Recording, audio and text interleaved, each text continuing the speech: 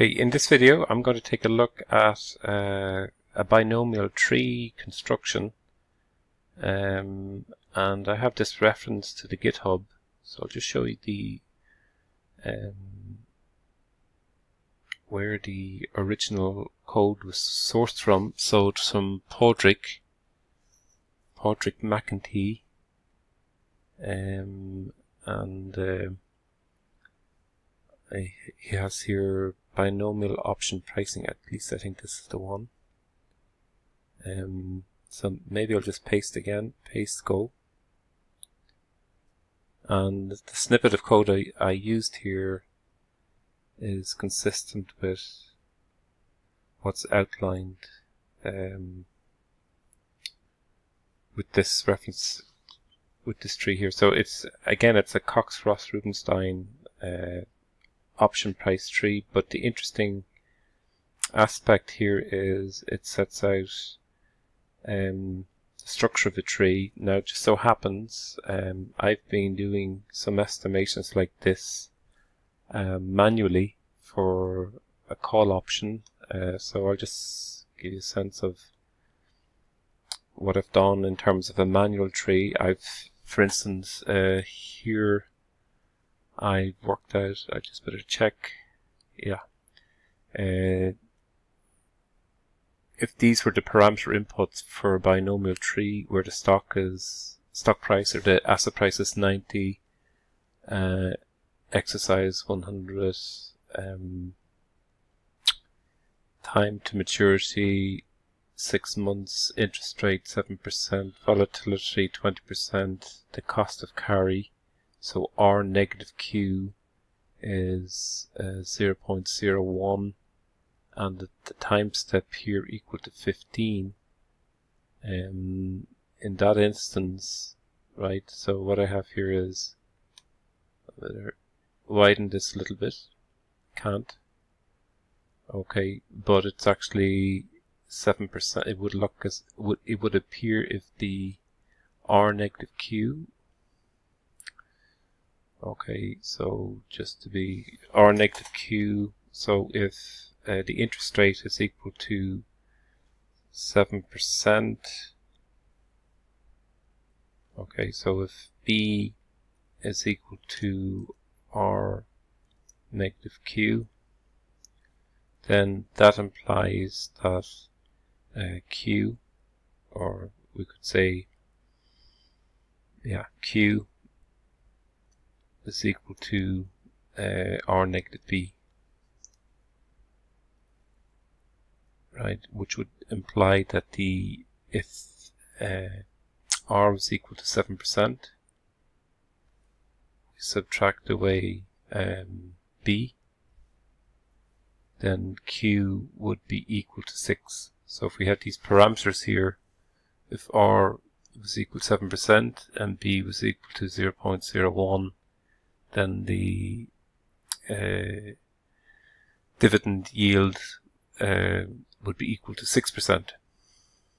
Okay, so either ways we have these parameters, and then I had a little function that worked out from those Cox-Ross-Rubinstein parameters, the value of P, the value of U, so the up, down, and then the discount rate. Again, that's a little bit difficult to manage here. Right, discount rate 0.9977, so the discount rate per step, per time period.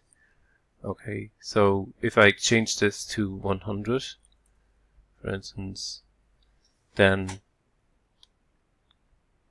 if I change this, I better enable content. Continue. If I change this to 100, then the value of the tree, this is the stock price tree, and the stock price tree is equal to 100, and you can see that the stock price tree recombines, right, for a Cox-Ross-Rubinstein tree. It recombines. Now I'm going to go back to 90 here. 90, 90, 90, and we go back to 90. Okay, and this tree here, these numbers here, are linked, if you like, to the date in the tree, right? So this area here of numbers I graphed, and I get a visual representation of the tree. Okay, and that's been useful for our analysis as I investigate a little bit binomial trees. Now, one of the nice features associated with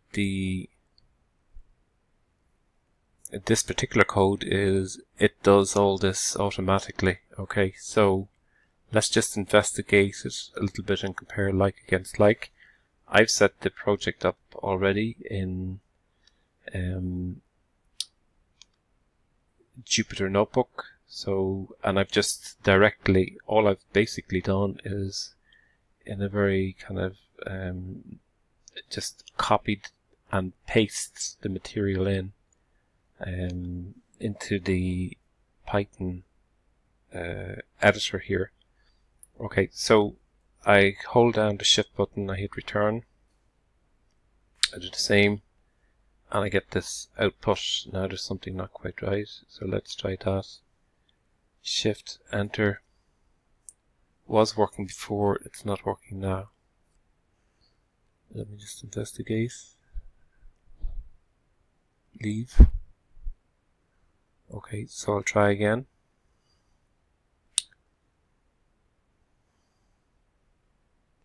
Launch.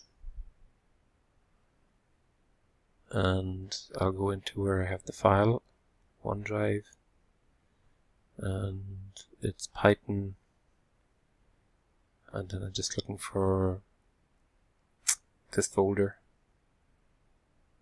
and I'll just open up and run. Okay, so I'm actually missing something. No, it's the wrong one, so I'll close this. It's this one. Right, and no, it's not working. So I'll try it again. Must be missing something. Line 2. Okay, I'll try it again. Okay, now this time it seems to have worked. It's just indentation was wrong, would appear. Okay, so I'll run this again. Hold down the shift button, enter, and I get this tree, right, with 5 steps, and then I get a stock price tree for 5 steps and for 17-step tree. So that's useful. And come down again, right, and shift enter, and I get a new tree, and this time it's for 17 steps, and again it's a stock price tree. Okay, and I'll shift enter, shift enter, shift enter. Okay, and so what do I have this time? It's S is equal to 100, K is equal to 100, risk-free rate is 5%. So what I could do is just redimension the screen, right, redimension, and just compare directly with the Excel. So I'm going to put the same parameter values here, take these parameter values and enter here. Okay, so we get 90, and exercise remains the same. The risk-free rate is 5%. Risk-free rate is equal to, let me see, risk-free rate is equal to 7. Okay, so 7. And then the volatility is 30. I'm going to put here the volatility of 20. So 20%. The time period I've set here equal to 6 months. So 0.5.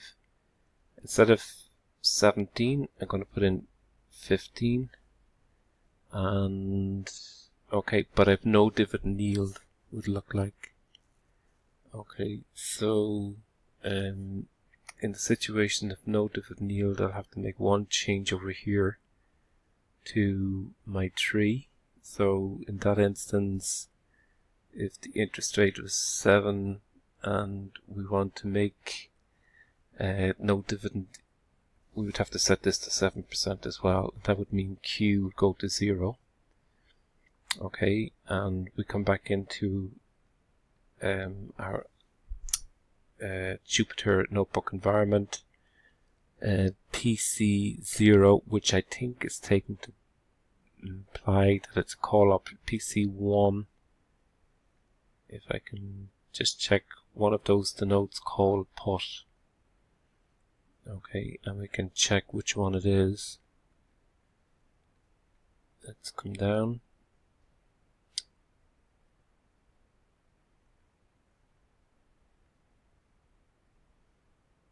Okay, so it looks like we get a call option here, right? So PC is equal to 0, I think implies it's a call. Okay, so it's basically the same parameters here as here. No dividend. Dividend should be 0. Okay, so this B should be equal to 0 to get a dividend of 0. B is equal to, actually B should be equal to 0.07, so we have a dividend of 0. Okay, let's compare. And then let's shift and enter. Okay, and you can see 90, 90, 90. Okay, so it's recombining 90, 90. Now we get 93. It's, if we can open it up, can we go more than 2 decimals? Okay, the output here is just giving us 1 decimal. But we're basically